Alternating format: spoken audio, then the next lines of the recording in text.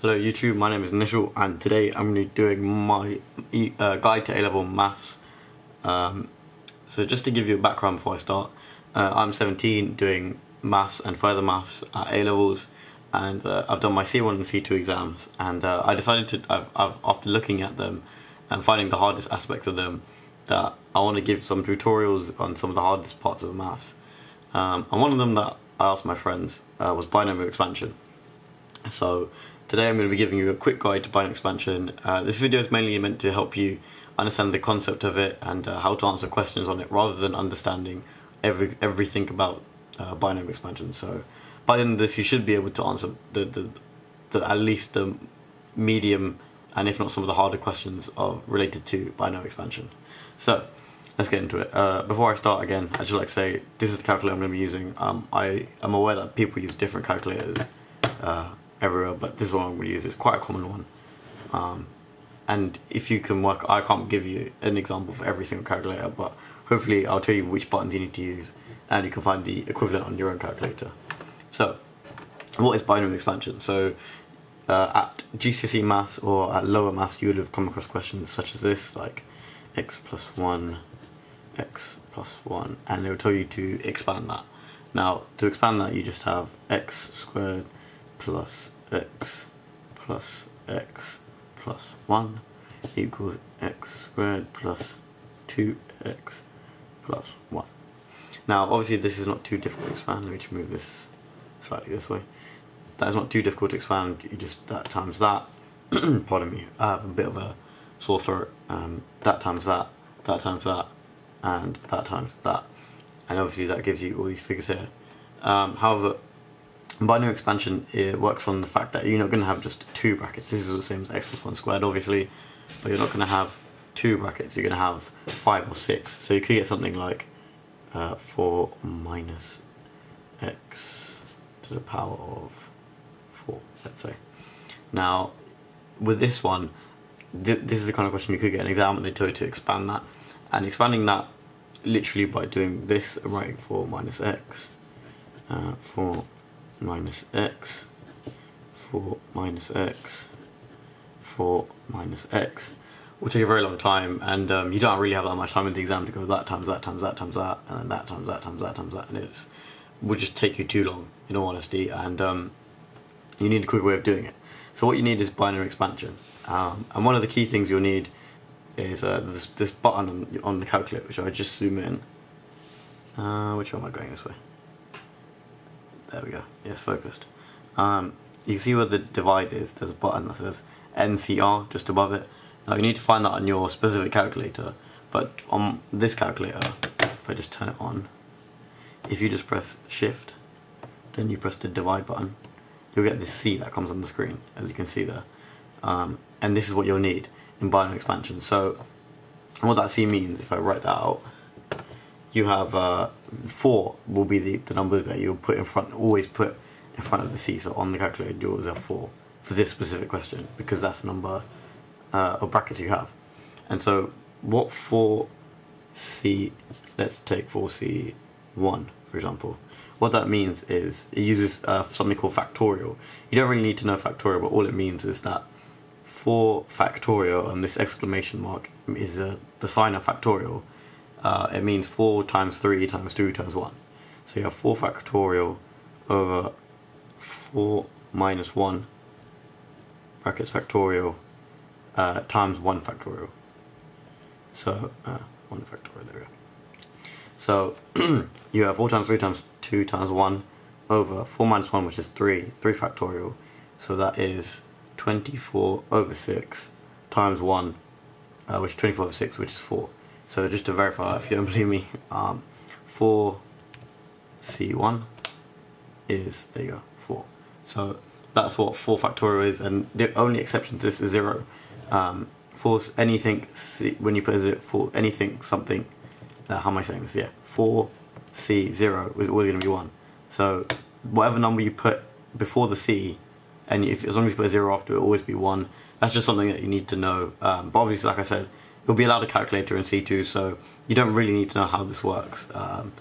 This is just for if you really want to know. But just remember, you're going to need to use this C function on your calculator. So, to answer this kind of question, what you need to do is you start with 4C0. You're going to go from 0 here. This number always is fixed. This number is always the same as this number here. They are always the same number. Just bear that in mind. So 4C0, that's what you start with. Now that equals, obviously as I said, 1. So you do 1, write 1 here. Then the way I do it is I go 4C1 equals, do that on the calculator.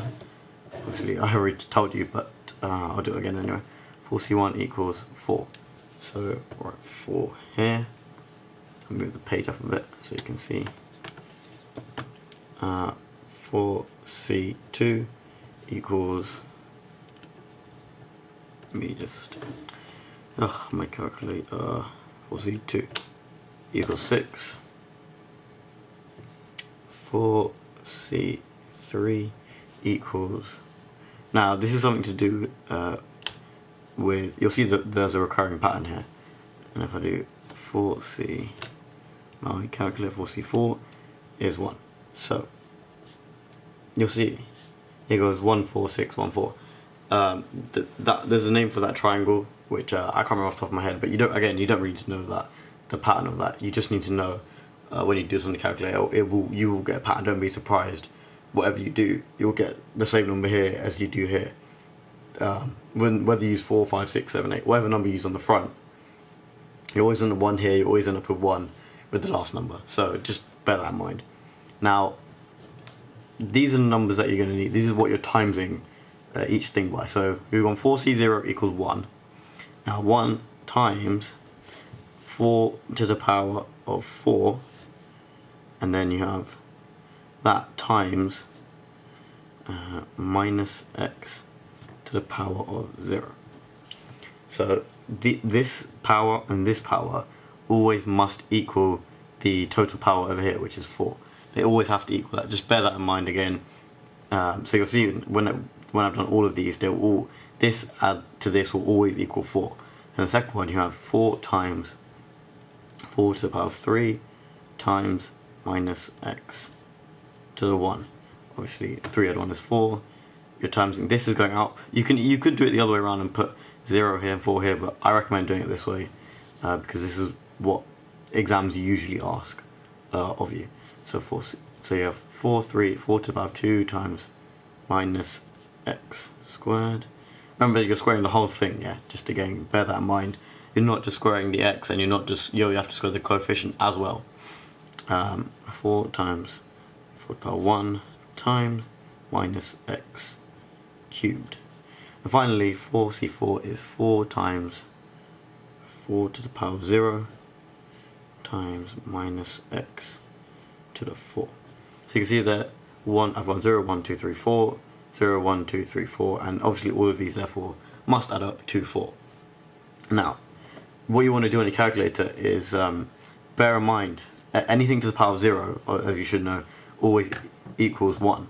So you could do, like, just if you need any proof, 99 to the power of 0 is 1. Any number you do to the power of 0 is always 1. So here you'd have 0 times 4 to the power of 4, which I'll do on my calculator, 4 to the power of 4, which is 256. So you have 1 times 256 times 1.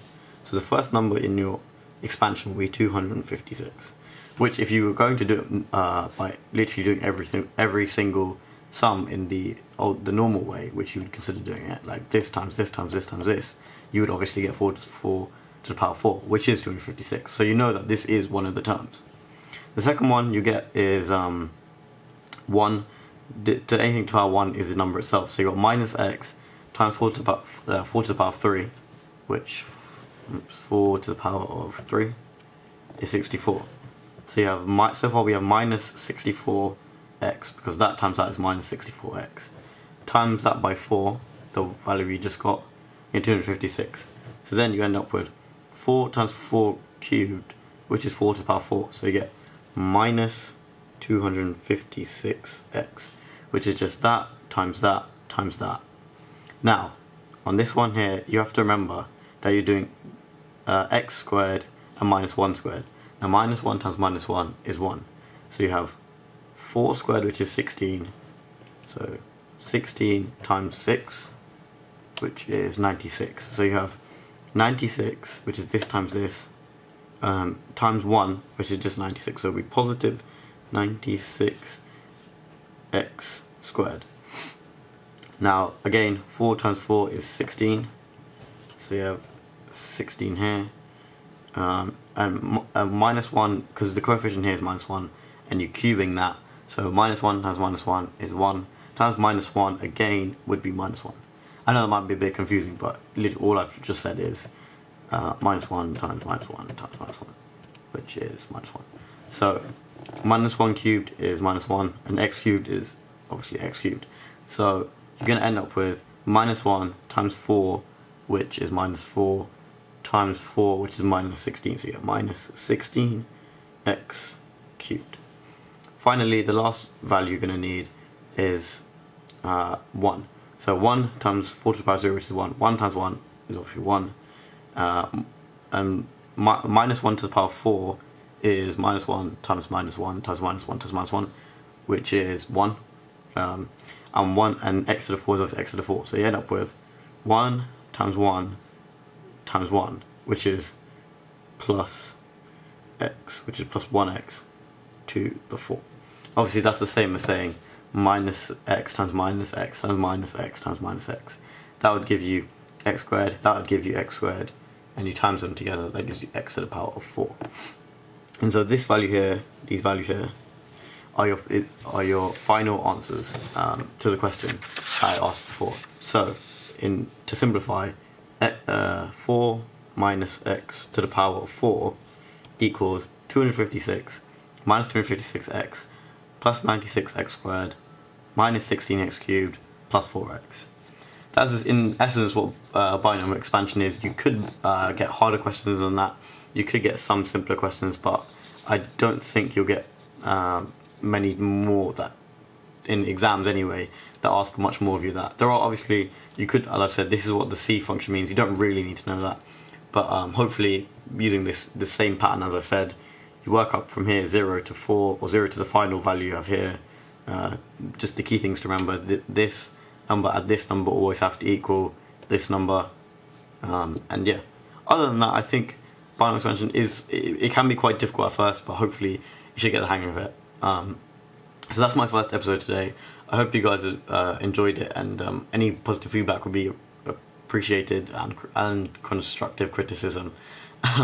Yeah, tell me also in the comments if what maths problems, would you call it problems, maths techniques you'd like me to focus on. I've got a few in mind, so any feedback would be appreciated. Thank you very much, and yeah, cheers.